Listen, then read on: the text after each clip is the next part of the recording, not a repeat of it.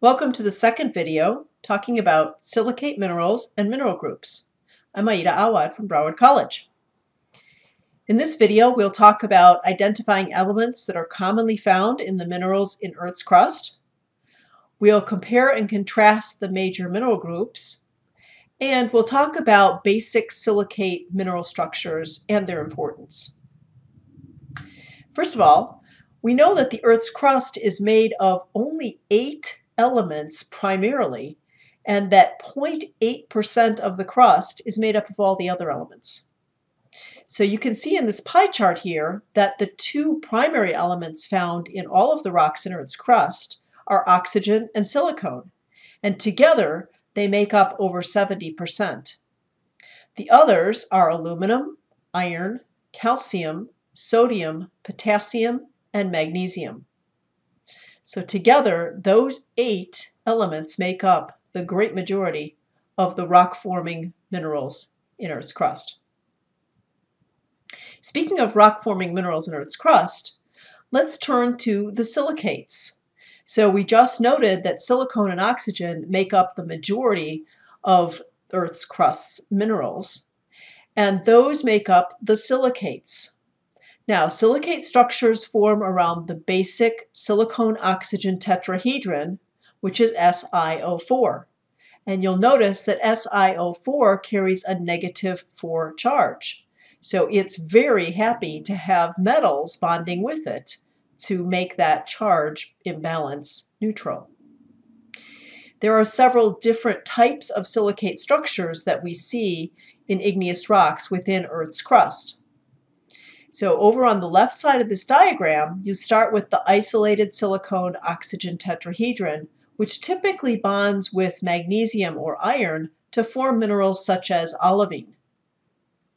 Moving towards the right, 2 tetrahedra share an oxygen and form a paired tetrahedron, or a bow tie structure. 6 tetrahedra can share oxygens to form a ring structure.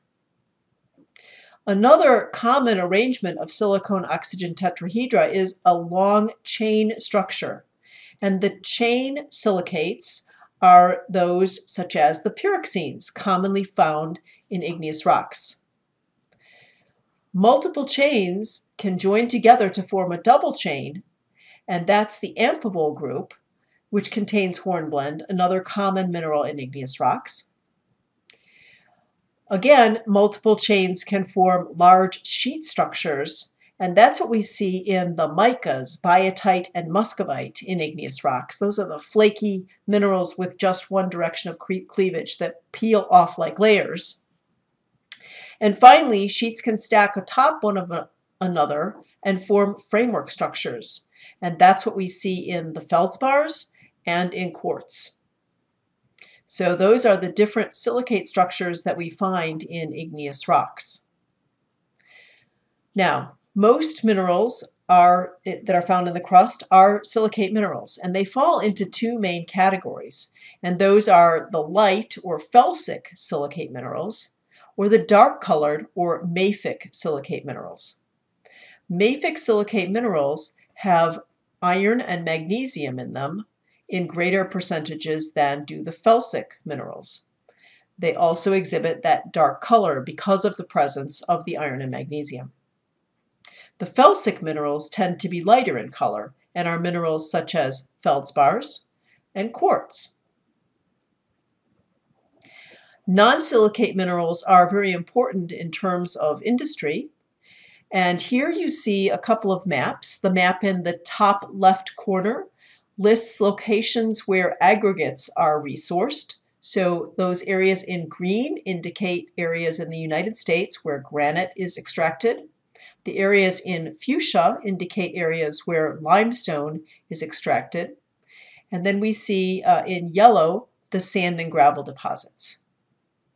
Down in the bottom right, you see some active surface mining operations from 2014 for stone, sand, and gravel for the industrial sector. So these are minerals and resources that are used in industrial and infrastructure and building. They're typically non-silicates, but as you can tell, they're very important economically.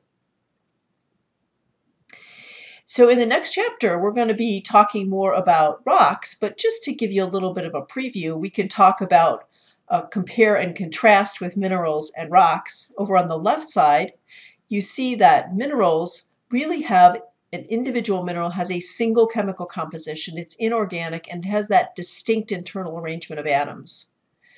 Minerals and rocks commonly are solid, they're naturally occurring, and some rocks are single mineral rocks, such as dunite, which is made up only of olivine.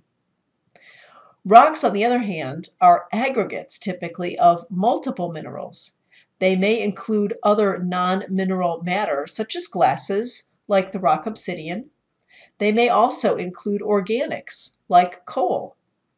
And they tend to be classified by how they were formed into categories of igneous, sedimentary, and metamorphic rocks.